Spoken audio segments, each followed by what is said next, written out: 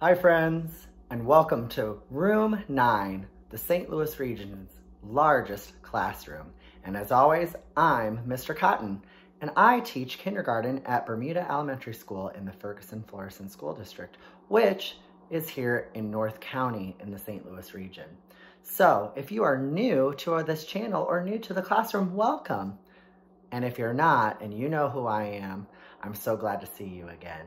Now, I think you've noticed something. Scientists, have you used your eyes? Do you see something different about Mr. Cotton's classroom? Yep. Well, the school district that I teach in, we're going to be going back to school, and I bet some of you have already been in your classroom, and some of you have still stayed home on your computer, but still are learning and growing together. So Mr. Cotton had to take down a lot of his things because I had to move it back into my regular classroom. So I apologize that it's a little boring behind Mr. Cotton. You won't see the how you do feel today. You don't see the calendar. I do have my number line still up. I have to take that down, but all in time. Also, friends, I forgot my stuffed animal. Do you have your stuffed animal? Mr. Bear's at school. Uh-oh, what am I gonna do? Well, you know what? I'm still feeling happy because I have you to turn and talk to. Now, I can imagine that I have a friend with me. That's okay. And if you don't have your favorite stuffed animal or doll or action figure, it's okay too. You can talk to your grown-up or you can talk to me as we learn and grow together. So, with that being said, I am so happy that you're here. So let's do our regular routine of our fist bump, high five, and hug. Here we go. Are you ready? All right. 1, 2, 3. Here's your fist bump. Thanks for joining me. Here's your high five. I hope you're feeling good. And here's your virtual hug. If you're feeling a little scared or shy, I hope that you will feel really excited by the end of our lesson today, our episode. So let's figure out what we're going to learn today. All right, students and families. After today's episode, we all, even Mr. Cotton, will be able to describe how baby animals and plants look similar and different to their parents. So today, students, well, actually last episode, if you were with Mr. Cotton, we went out in a park and we were in the woods, but we didn't see any animals because what was on the ground? That's right, snow. I bet you remember all that snow on the ground. Well, to tell you the truth, today, on our Notice and Wonder Walk, we won't be going outside because we are still in the season of winter. And winter, we might not see a lot of our baby animals yet. Okay, we have to wait for spring, and that's coming up soon. So I'm really hoping that I can try to get you some live animals and their babies so we can talk about them. But today, we are going to do our Notice and Wonder Walk with a picture gallery walk. That's something new that I haven't taught you yet. So wait and see, stick around, and we'll do our picture gallery walk for our Notice and Wonder Walk. And then we'll come back, we'll discuss what we saw, what we learned, and then finally, we'll finish with reading about baby animals and plants in rivers, in the river environment. So, are you ready to join me on our picture gallery walk for Notice and Wondering? All right, well, I can't wait to see you. See you soon. Hi, and welcome back. All right, so we are going to be doing something different today. We are not going to be outside in Mr. Cotton's neighborhood because, as I said, we aren't in an environment or a time where there's a lot of parents and their baby animals. Some are still migrating and hibernating and getting ready for the warmer weather. So hopefully soon we'll see some live animals. So I'll work real hard to do that. But in the meantime, we have some pictures and photographs that we can use our eyes, we can use our brains to think and notice about the similarities and differences between the parents and the babies. So before we start looking at our gallery walk, our photo gallery walk, I want to ask you, and you can turn to your grown-up, you can turn to your friend, what do you notice and wonder about what's the same with you and your parents? Go ahead and tell your friend. What's that you say? I agree. Your parents are bigger, aren't they? Or you might have said taller. Yeah, because you are still growing, aren't you? You're still growing with me, Mr. Cotton, too. Unfortunately, I'm an adult, so I'm probably not going to grow anymore. That's already happened. Right. So maybe in our photo gallery walk, we will use what we know about our humans, ourselves, and our parents, and see if that translates to animals and plants. Now, I also want to say that at the end of our photo gallery walk, we will come back and talk about plants, because I don't have any plant books right now, but we can wonder about what we see when we do see plants in our garden or in a park or all around our neighborhood. All right, so friends, I wanted to start with some things, some animals that you might see by a pond. Look very closely. We have the parent duck and we have the ducklings. What do you notice? Well, I'm wondering why the ducklings are fuzzy, but the parent is not. That's something that's different. What else are you noticing that's the same or different, friends? Tell your friend, or tell me, what is it? That's right. They both have feathers because they're in the bird family. Feathers, yeah, and they're growing their feathers. Oh, what did you say? Oh, they both have beaks. Yeah, that looks the same. So the beaks might help them. Great thinking. So we used our eyes, we used our brain to notice that ducks and ducklings are similar because they have the beaks for them to eat with. And they're different because the ducklings look kind of fuzzy and they're growing into their feathers like their parents. Well, let's keep looking. What about these foxes? I feel like they look pretty the same. What do you think? Yeah, they have the same colors. Did you tell your friend that or your grown-up? I see the same feathers. Oh, it looks like they each have the same pointy ears. Yes. So these animals, babies and their parents, look similar, the same. Well, let's keep thinking. Oh, now I know several of you have seen these in your yard, maybe. What are they? Yeah, some of you might see deer in your neighborhood. Thumbs up if you have. Yeah. I don't see any deer in my neighborhood because remember how you've traveled with me. It's kind of too city-like. Yeah, there's lots of traffic. Deer need the quiet and the woods. I don't have any of that. So what's the same? I feel like they have the same color like the foxes and the same skinny legs and the same ears. Now, can you tell me what's different when deer grow up? I bet some of you know. Tell me. Louder, I didn't hear you. That's right. Some of the deer grow antlers, and that's different because usually male deers, the male deers have the antlers. Female deers might have little ones, but they don't have the big ones. So that's kind of different too. And the babies, they don't have them either. Well, let's keep looking.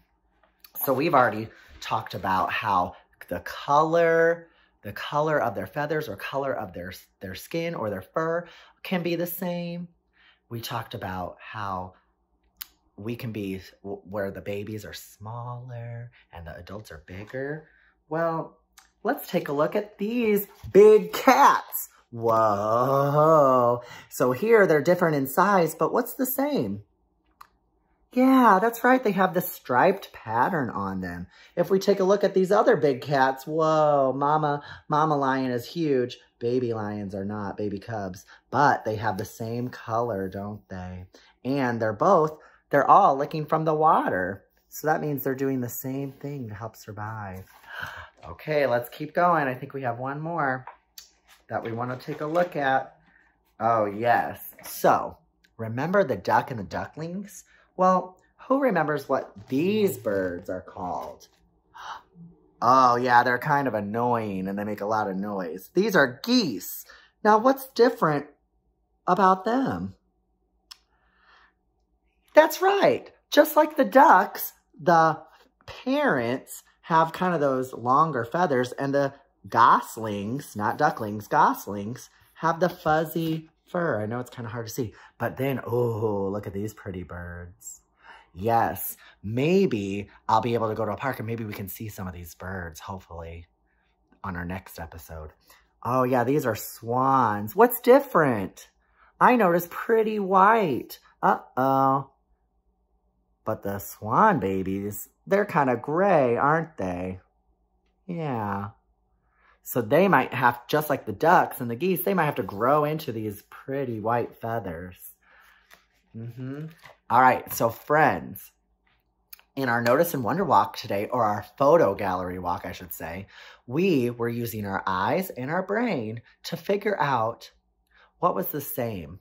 So let's go back, all right, and let's talk about some Post-its and some patterns that we saw in all of our photo gallery walk. Are you ready? All right, I'll see you soon, and then we'll be ready for Mr. Cotton Says. All right, let's keep learning and growing. I love all the good attitude, and you're working hard. Thank you. Hi, friends. Welcome back. So I know that we didn't go outside, but we did our photo gallery walk through some books, and I wanted to kind of go back to our discussion and let you be my guide in what I write on our Post-it notes. So something that we mentioned on something that's different about plants and animals with their babies and their parents was their size. So who can help me and tell me some words that I need to say about size? What is size? Yeah, so the babies in almost all of the pictures seemed small. And the adults were big. Even in the smaller animals, right? Adults were big. Why is that? To tell your grown-up. Why is that? That's right. Because the babies still have to grow. They still have to develop, just like us, just like you. So we know that in size, babies are small, right? Even us babies, humans, are small. And then we keep growing and growing because we have to eat the right food. We have to exercise. We have to stay active. And then we keep growing. Very nice. We also saw that, so we also saw color, different colors. So something that was the same. What animals had the same colors? Yeah, the lions, the tigers, the foxes.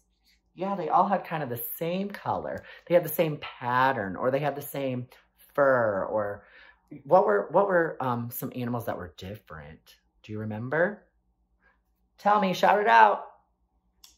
Yeah, the ducks, mostly the birds in all our gallery walk. The ducks, the swans, the geese.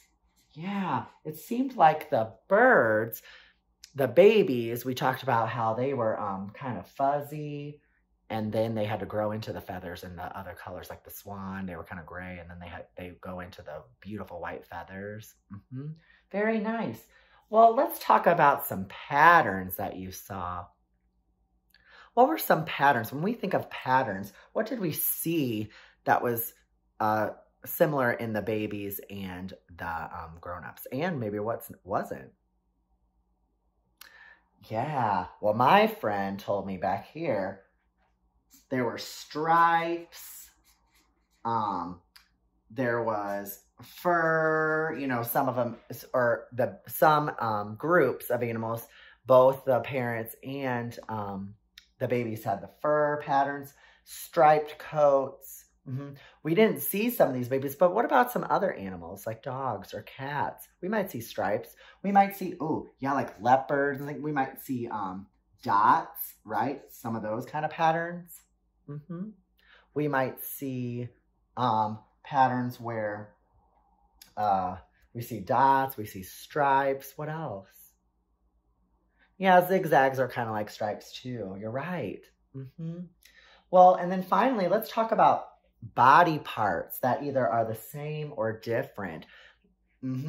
I I knew you were going to say that. So the first thing I remember that's different from the adults and the babies was the feathers versus the, what do we want to say it? The fuzz. So maybe as the babies grow in size, then the fuzz goes away and the feathers come out. Maybe we'll learn that in our story with our baby animals in the rivers. So yeah, the feathers were different colors. The feathers were different from the baby, from the parents and the babies. Great thinking. You're so smart. Kiss your brains. Mm-hmm. All right, what other body parts seemed either the same or different? Yeah, going back to the ducks and the swans and the geese, they all had those beaks to eat, to gather food with. The beaks, yeah. And it seemed like the fox had the pointy ears. Maybe the pointy ears helps with their listening, their sense of hearing for when it's time to hunt or gather food. Very nice.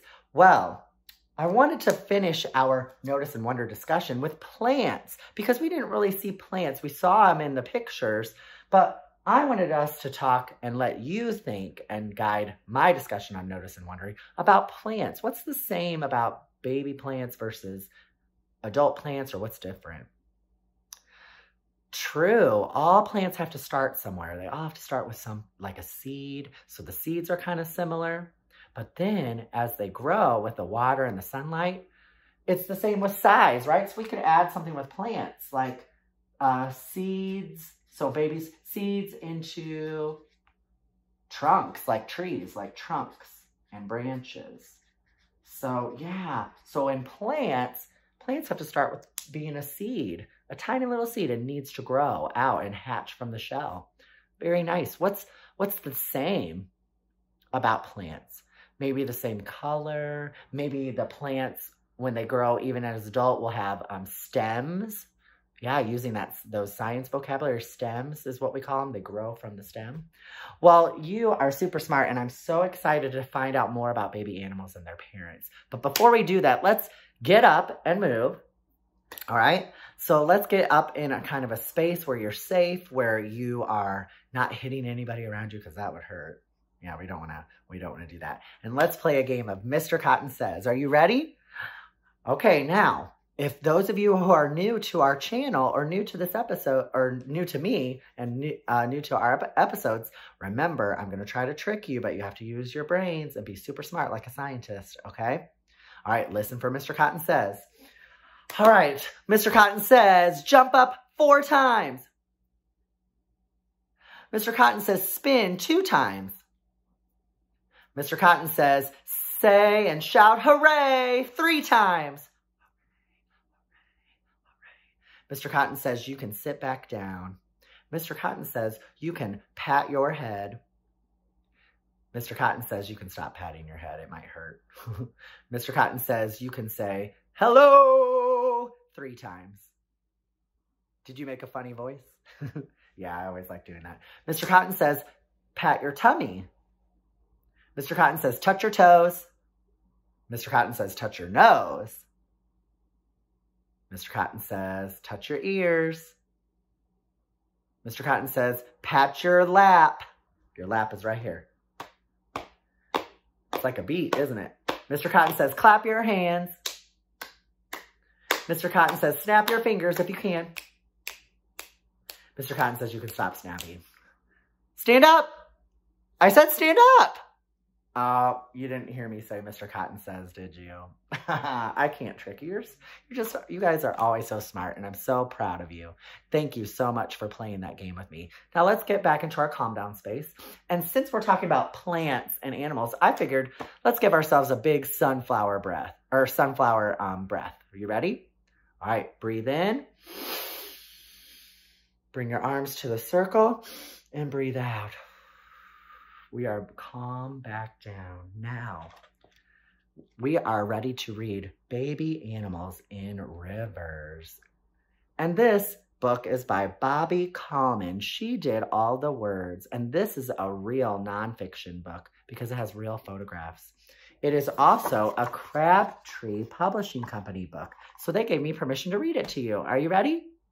Well, like always, and other books that we've read, this book has a table of contents. So we're not going to read every single page, but we want to look for things about the baby animals and the plants in their environment and their adults. So let's start with river babies.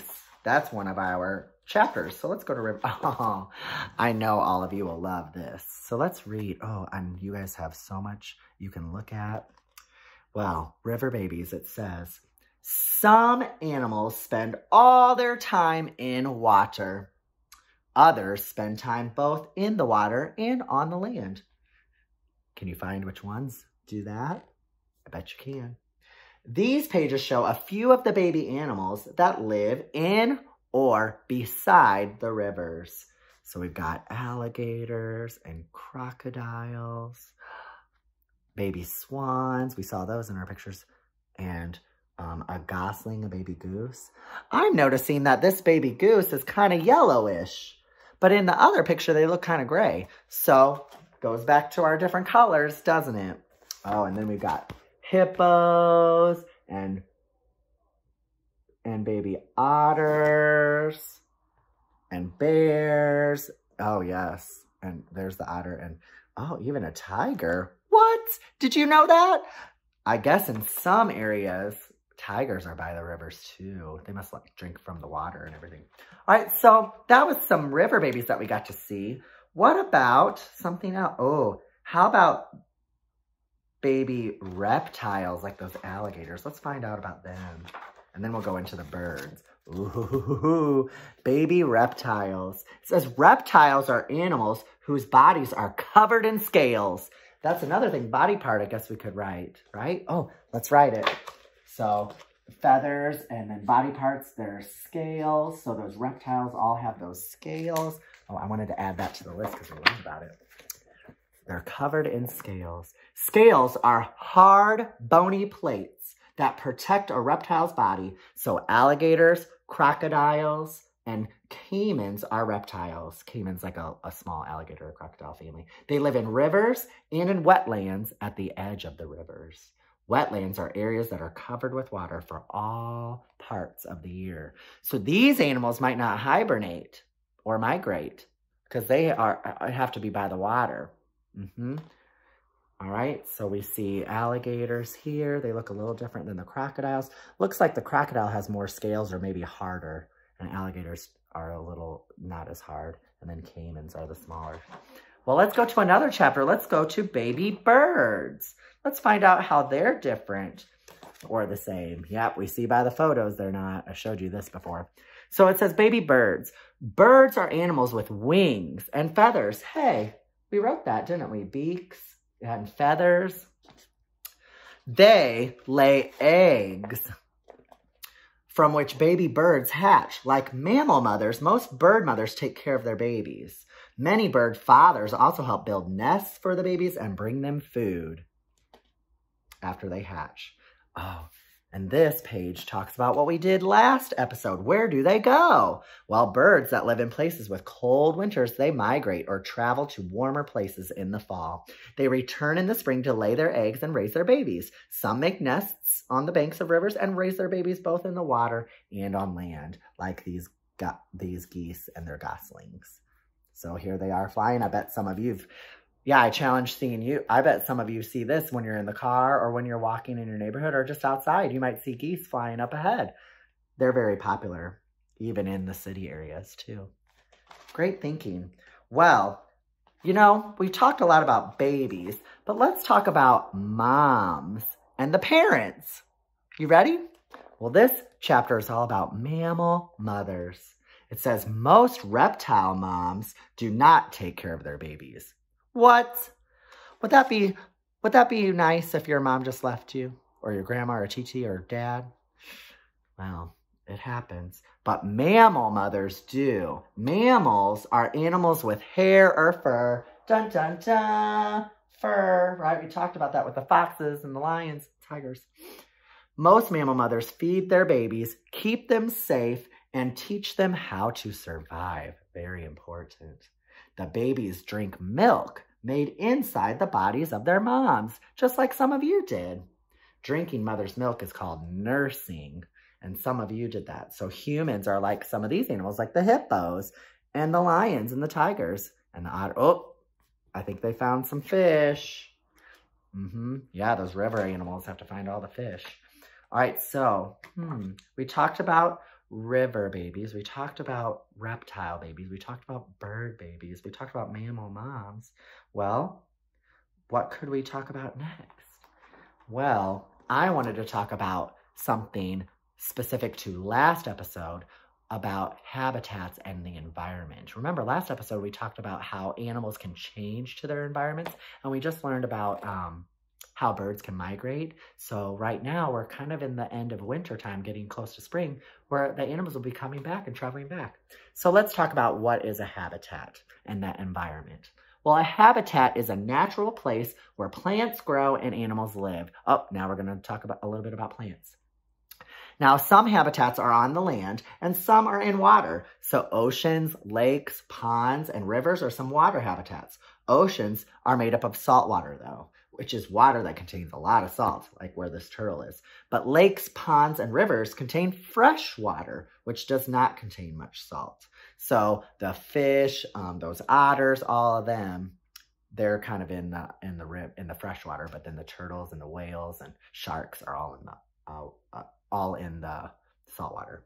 Living things need water. Plants, animals, and people are living things. So we grow, change, and make new living things. The air, sunlight, rocks, soil are non-living things. So water is also a non-living thing. But living things need water to be healthy and to grow big and strong. Plants, animals, and people cannot live without water. So they show the bears around the water and the grass.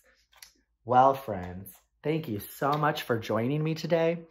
I'm sorry that we didn't see any live animals, but some things are beyond our control. So what I want you to do at home is try to find pictures or go on Google or find some videos that on YouTube or wherever and have fun searching and learning and researching about animals, animal parents, and their babies. All right, until next time, I'm Mr. Cotton. I'll see you soon. Bye.